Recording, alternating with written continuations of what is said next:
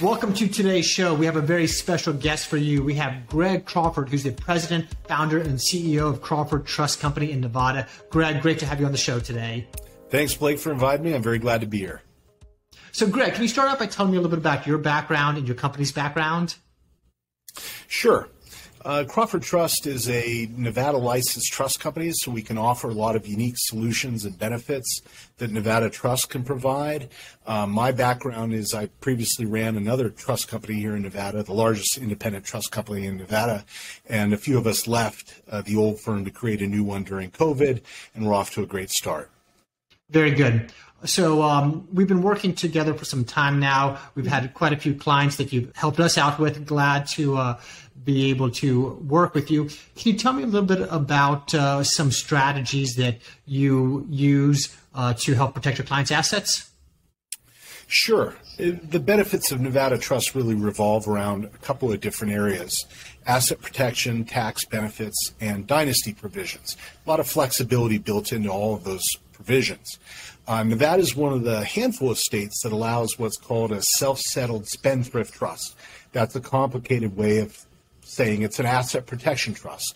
So you can fund a trust that you are in fact a beneficiary of with your assets, and after 2 years passes, those assets are protected from unknown creditors and future liabilities and other sorts of perils in life that no one can anticipate, but we all know can happen.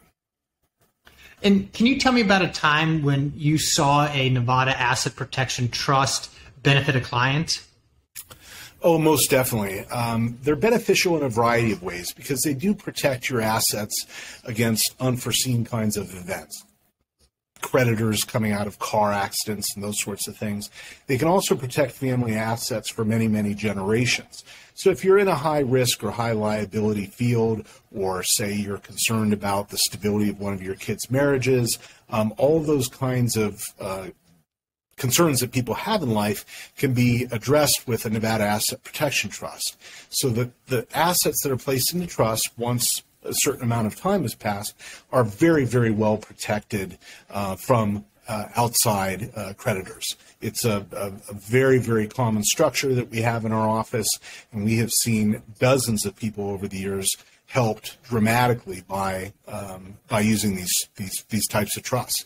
The outcomes that they have in some of these unfortunate kinds of situations where accidents and other things occur, the outcomes are much better when these trusts are in place as opposed to when they're not.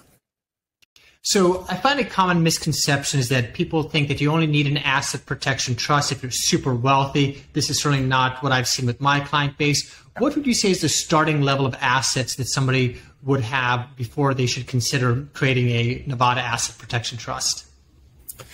Well, typically we see asset levels around $500,000 or more, but we've had trusts as small as $100,000. I mean, whatever you have to protect, if you're concerned about future liabilities, whatever you have is a lot to you. And since the fees to maintain these trusts are not particularly exorbitant, they can be economical at some pretty low asset levels that people wouldn't traditionally associate with asset protection trusts. Right. So it's a matter of a few things. It's not simply the level of your assets, but it's what risk you're facing, how important those assets are to you as well. Most definitely. So in addition to forming a Nevada Asset Protection Trust, sometimes clients will form underlying entities as well. Mm-hmm. Can you talk about what underlying entities or what other documents or tools are used in conjunction with a Nevada Asset Protection Trust or that you've seen used? Sure. The most common underlying entity is a Nevada LLC. And a Nevada limited liability company. Those offer their own layers of asset protection as well as the trust. So when they're combined in a strategy, they are extremely effective. And there's no record of any case of Nevada piercing a Nevada LLC titled to a trust. There simply isn't any case law along those lines. The other advantage of an LLC in Nevada is very often you could be named your own manager of the LLC. So even though the membership interest, the ownership of the LLC is titled to the trust, you have a lot of control and authority in terms of investment selections and other sorts of things that you can do at the LLC level, which ordinarily you wouldn't be able to do at the trust level. So it gives that flexibility that I referenced earlier when the limited liability company is used with a Nevada trust. Other structures could be used as well, depending on circumstances. But the LLC, the Nevada LLC titled to a Nevada trust, is the most common and most popular solution that we see in our offices. And I think it's a great solution for clients who may want the protection of a Nevada asset protection trust, but they're not ready to give up some of the control that comes along with managing their assets. So we can place the Nevada LLC or an LLC based anywhere under the Nevada trust. The member of that LLC, the owner, would be the asset protection trust, but the manager of the assets, the one with signing power in the account, would be the client. And this is fine to do anytime that there's no pending litigation. Now, if there's pending litigation or the client's been called for a debtor's exam, at that time, we probably recommend that the trustee step in to serve as manager. But up until that point, it's a healthy balance of protection and control.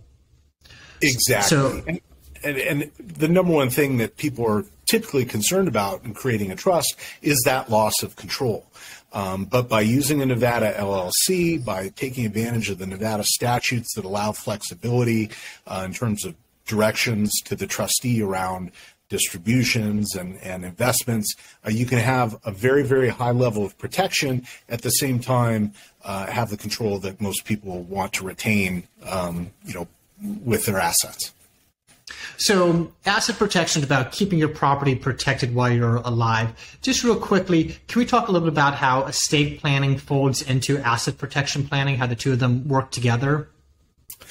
Most definitely. So the asset protection trust in and of itself is an excellent vehicle, but it's not a complete estate plan. Everyone needs a revocable living trust. And they're very important components. It's not only the things that aren't titled to the trust, but all of the healthcare directives and other things that go along with the traditional estate plan. The building block of your estate plan really is the revocable living trust. The asset protection trust is a specialized trust that operates side by side to protect assets, but the revocable living trust avoids probate, includes a lot of instructions about what you want to have happen if you're incapacitated.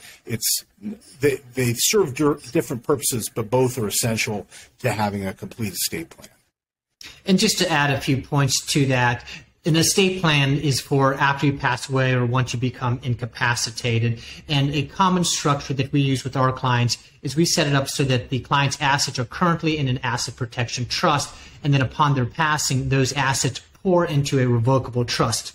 This gives the client the ability to change who the beneficiaries are during their lifetime without changing up their asset protection trust. Now, when we set up this arrangement, we do include a provision that the trustee of the asset protection trust is not to distribute assets to the revocable trust. If doing so could allow a creditor to jump in there and snag the assets.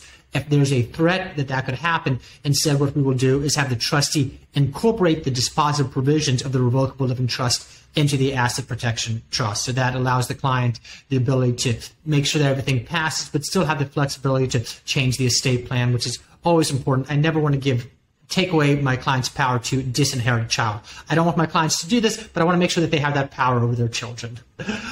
Sure. So, exactly. Great point, Blake. That's another whole element of flexibility that you design into the strategies, and clients appreciate the flexibility. They want to retain that ability to influence things down the road, and that's a terrific part of the strategy too. And I have a set of 9-year-old twins, and I remind them about this constantly. Well, if you're not going to take out the trust, I may be updating my estate plan soon.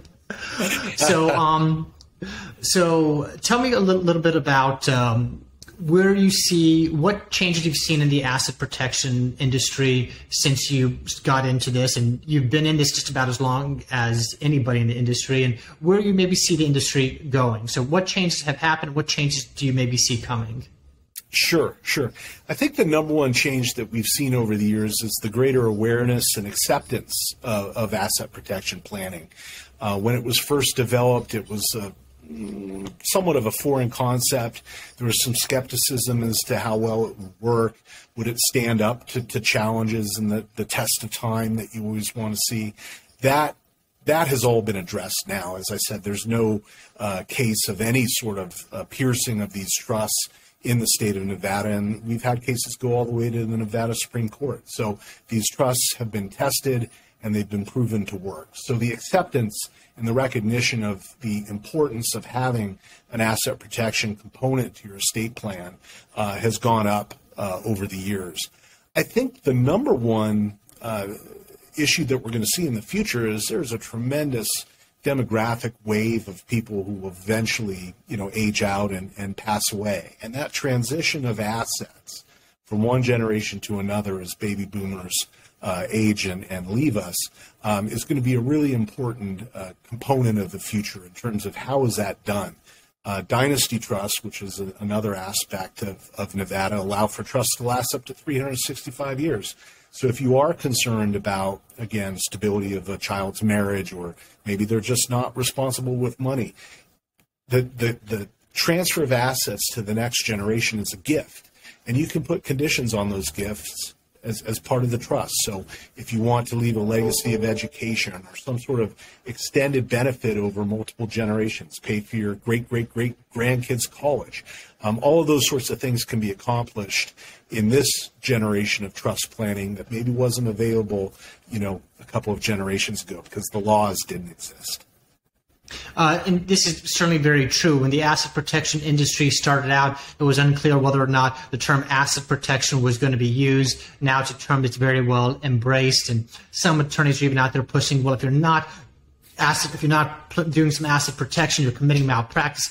I don't know that I would go that far in every situation, but I definitely like that mindset, and it's becoming more and more mainstream. I was down in St. Kitts and Nevis a couple of weeks ago, meeting with an asset protection attorney out of California, and he told me that back in England, setting up an offshore trust was as common as setting up a revocable trust is now. And so I think this could be very much the trend where if you have $500,000 of assets, if you're involved in business, it's pretty standard to do something to protect those assets. And in today's very litigious society, it makes sense to engage in this type of planning. So when it comes to setting up an asset protection trust, there's certainly lots of options in terms of jurisdictions, both domestically and offshore. Could you give a little bit of an overview of why someone would select Nevada over an offshore trust and why someone would select Nevada over one of the other states that allows for an asset protection trust, such as Alaska, South Dakota, Wyoming, Delaware? Sure, of course. And there are a handful of states that are very competitive with Nevada, and I don't knock the other jurisdictions because I think you can benefit from an asset protection trust in several different top-tier jurisdictions, Nevada, South Dakota, Delaware, being in that class, no doubt. I think when you're looking at Nevada, there are a few things that distinguish us. One is the fact that the lack of a state-level income tax. There is no state income tax in Nevada. That's actually constitutional. It's not statutory. So the ability to change the state constitution exists. It requires a vote of the people 2 years apart, essentially people voting to tax themselves, which isn't the most popular or probable thing to have happen. So the tax environment here is, I think, very stable for the long run. No exception creditors. Certain states have exception creditors for certain classes of creditors. That does not exist in Nevada. And we have a very well-developed industry here. I mean, if you think about what, say, Delaware is to New York City, Nevada is the same thing to California, and that's how it developed. This is a wonderful place to store and protect your assets. The state has a reputation for that, and it's something that we're always working on to make sure that we're a top-tier jurisdiction. I work with the legislature. It meets every other year. They understand the importance and the significance of this industry and all of the jobs and economic activity it brings to the state. When you have a valuable component of your state economy, you work really hard to protect it. So certainly, if someone said, hey, I live in Chicago and I'd like to set up an asset protection trust in South Dakota, by all means do it. There are a lot of good selections out there, but I think Nevada is definitely one of them to consider. And I'll even go so far as to say Nevada is the top jurisdiction in my opinion, and agnostic to where my clients set up trust. It doesn't make any difference to me, except that I want my clients to be in the most secure position because that's good for both of us. It's also very interesting what you said, or very important what you said about you have a state government that is vested in the protection of keeping its reputation as an asset protection state. Mm-hmm. It's very easy for another state to come out and just Control-C, Control-V, copy what the legislature has passed, but does it have the mentality to continue to uphold that? We wouldn't want to set up a trust, and let's say Florida allows an asset protection trust law, and then we get a new governor in, and all of a sudden those trusts are no longer protected. The long-standing history, like Nevada does, of being very debtor-friendly is very important consideration when setting up an asset protection trust. Now, when a client sets up an asset protection trust with Crawford Trust, what are their options in terms of opening up a bank account? Where can they bank, and what would they be able to do within their trust in terms of investing? Sure. And that is another aspect of the flexibility of Nevada laws. So if someone were to open a trust and Crawford Trust is the trustee, we can serve solely as the administrative trustees. So we are the legal link to Nevada, so that the nexus, the legal relationship with Nevada is formed, and the benefits flow from there. We don't manage investments. We don't even have to handle the distribution aspect of the trust. So different components of the trust can be given to other individuals or entities. So here at Crawford Trust, we have lots of trusts where the assets are managed at J.P. Morgan, Goldman, or people set up their own Schwab account. They are their own investment manager. It's done at the LLC level. So there's a lot of flexibility in terms of how you invest your assets, who makes that decision, who has the authority, where you have those assets custodied. We have relationships with all the major investment banks, not only in the U.S., but even some over in Europe. So it's very flexible in that regard. On the retail banking side, just because of convenience sake, there is a U.S. bank across the street from us. We often recommend U.S. Bank, but people are free to choose their own institution. You do want to have some portion of your assets in Nevada. That's part of the statute for the asset protection. So we strongly encourage, if you're flexible around where to establish the bank account, we strongly recommend having an account in Nevada. Of course, we facilitate all of that in the background for our clients. Is there a minimum account size that has to be in Nevada, or is it just any $1,000 account? Yeah, the statutes aren't very clear, and they don't specify a minimum amount of assets to be held in Nevada. Okay. I think it's wise to have something meaningful. I wouldn't recommend, just putting $10 or something into an account out here. Sometimes a few $1,000s will be enough, is kind of how most legal practitioners view it. So technically, the letter of the law says some assets. You'd like that to be a little more than some sort of de minimis level that might cause a problem. Yeah, exactly. So, but $10,000 would at least check the box, and then the clients could put in more if they would like to. So one or two final questions. Clients who own cryptocurrency, they want to keep it protected from lawsuits. They're not going to go and claim that they lost all their crypto in a boating accident. They're going to disclose it. They're not going to risk criminal penalties, but they don't want it lost in a lawsuit. What can clients who are interested in investing in crypto or have crypto investments do with the Nevada Asset Protection Trust? Sure. Again, this is a kind of an evolving aspect of trust law, and certainly we're seeing a dramatic uptick in new types of assets, digital assets being titled to Nevada trusts. Because of the frequency, the typical frequency of the trading, we will see people use an underlying LLC and have the crypto assets held at the LLC level. But we can be flexible depending on client needs and again, the frequency of activity and those sorts of things. So crypto assets are eligible to be titled to a Nevada trust in one strategy or another. Very good. And finally, Greg, somebody wants to set up a Nevada Asset Protection Trust. They've listened to this podcast. They're interested in working with Crawford Trust. How does someone get in contact with you? Very easy. All of our contact information is at crawfordtrust.com.